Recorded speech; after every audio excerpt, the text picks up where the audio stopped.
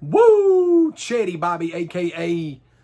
I guess we're back to WrestleMania. Hello, buddy. Look here. Anybody that's following my channel knows that it started as a wrestling channel. I collected wrestling DVDs and Blu-rays. That morphed into Blu-ray collecting. That morphed into horror movie Blu-ray collecting / 4K collecting. That has now morphed into battle rap and gaming for the most part. I haven't watched WWE in the last 2 years. I've watched 2 pay-per-views, and it's been the last 2 WrestleManias. I pretty much washed my hands with WWE. I just don't like the product anymore. AEW comes along, and I'm like, okay, they're making moves. They got big money behind them. The Jaguars owners got Vince McMahon money, or more than Vince McMahon money. This could be something. And then they've been picking up steam. I didn't catch the pay-per-views. I watched highlights of them. I've been following podcasts and stuff like that talking about it. But I never really sat and watched AEW like All Elite Wrestling in an entirety. And tonight they started the Wednesday Night War, where they are doing AEW DYNAMITE on TNT, a 2-hour program from 7 p.m. to 9 p.m. And WWE decides we're going to do NXT from 7 p.m. to 9 p.m. on USA. I'm a fan of NXT, but look, this first show, this is going to let me know WWE is going to have a problem on their hands. They can sit there all they want and say that they're not worried about it. They're going to need to get worried. They're going to need to improve their product, because this product right here is not a joke, bro. This was legit. It had my boy. It's got 2 of my favorite announcers of all time, Jim Ross and Tony Schiavone. Both have great podcasts also that I'm a fan of. They're calling the action along with, I forgot the other guy's name. Now, granted, I'm not very skilled on AEW. I'm just getting to learn. But if y'all want me to, I'm going to do these weekly reviews of AEW. This was the first show. We're going to break down each little segment. I'll give like a rating on what I thought, the match was, how I liked it or whatever. And we'll get right into it. It starts off with a match, Cody Rhodes and Sammy Guevara. It's the first time I've seen Guevara like wrestle. I'm a big fan of Cody Rhodes, have been for years. WWE totally misused him like they do so many talents. This match was a great way to start the show off. The production quality is A+. The crowd was insane all night long. They weren't too annoying. They were hanging on their seats. Jim Ross and Tony Schiavone and the other guy, I'm sorry, I don't know his name. I'm not trying to hate. But Excalibur, I think. They did a great job calling the action. It just brings me back to when I was younger. And this match was really, really good. Great back and forth. A lot of close calls. Cody ended up winning the match with a small package, but there was a lot of close calls. I know he did his move where he jumps off that second rope and kicks. I don't know the names of the moves, especially since they've moved over to AEW. There was a lot of close calls, but this Sammy Guevara dude's really good. I had never seen him wrestle before, but I'd give it 4.5 out of 5. I thought it was great, and I like how they switched it up. Cody went by the small package instead of one of these big spots. I thought it was cool that they snuck that in there. Kind of like ECW used to do back in the day. And then Cody is getting ready to have an interview with JR. No, not JR, with Tony Schiavone. And dude, Guevara comes up to him like they're going to square off. They get ready to shake hands. Crowd starts going nuts. You don't see what's going on. Jericho runs in the ring and assaults Cody Rhodes. I guess they're setting up a match. So great way to start the show. And I watch it on Comcast on the app, and it's great. So then there was a match between 2 guys I've heard of, but I haven't seen matches from them before. Brandon Cutler and MJF.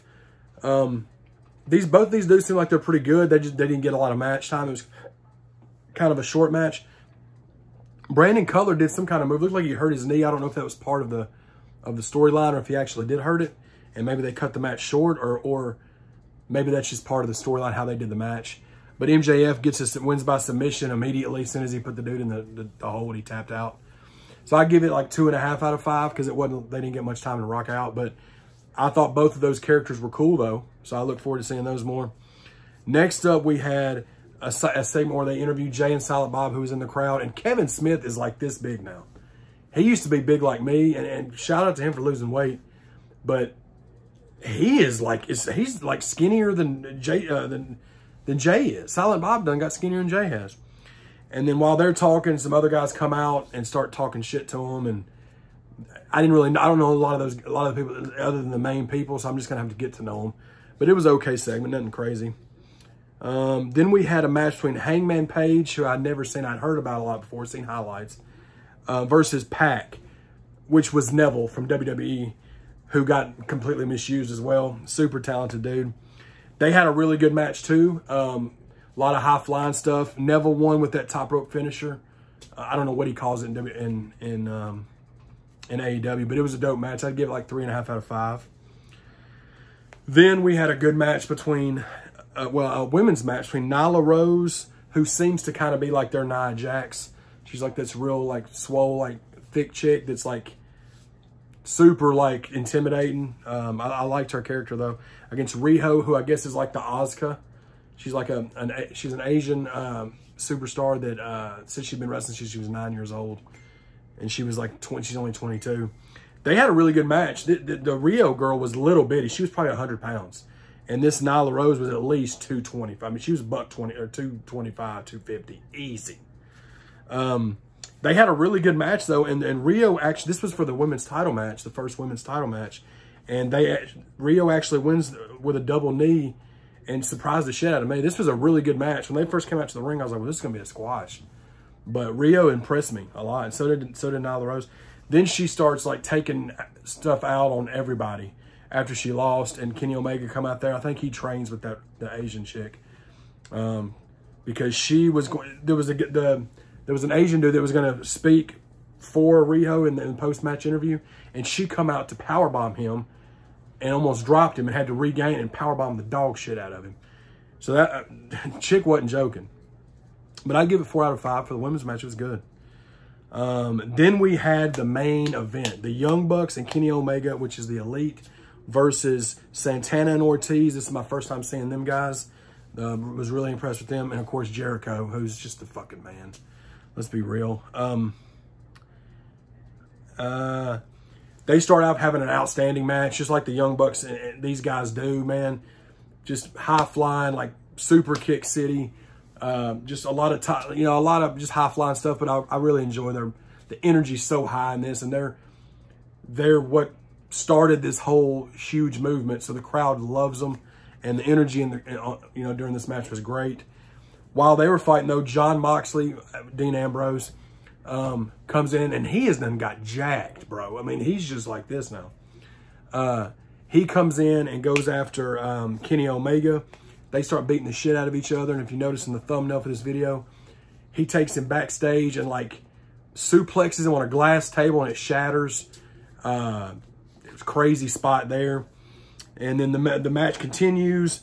Jericho and them end up winning by pinfall. I'd give this segment like a 4.5 out of 5. I thought it was a great main event. And then after the match, they start beating the shit out of, the Young Bucks. So Cody Rhodes comes in, and he's all suited up from, he done got dressed and all that. He comes suited up, sprinting down there to defend his boys, the Young Bucks. They start beating the shit out of him. And then Dustin Rhodes comes out, or Dustin Runnels, whatever they call him on here. He comes out and starts defending everybody or whatever.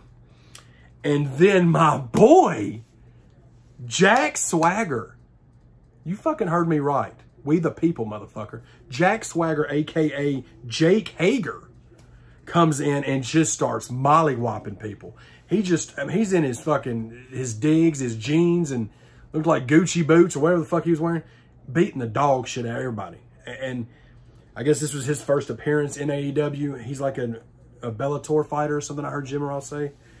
But Jack Swagger, man, another guy that WWE didn't really use well enough, that's now over in AEW now, apparently. And they ended with All Elite, laying down on the mat. And, Jericho, Santana and Ortiz, Omega, and, was Omega down there? I can't remember. So many people in the ring. And Jake Hager, like, standing up, like, well, what y'all gonna do? So, and that's how it ended. Overall, for the first show, out of a 5, I'd give it a 4.75 out of 5, man. I thought it was outstanding. WWE's got the work cut out for them, man. They really do. they're going to have to do something. I know they're relying really heavy on NXT, which NXT is great. I haven't even watched NXT in over almost a year, though. I've just completely, I don't want to say boycotted WWE, but I'm just over it. I'm not saying I'm not going to watch it ever again, but this right here had me completely tuned in. They didn't talk. They didn't do all this talking. They had one little segment with Jay and Silent Bob that was talking. The rest of it was just matches.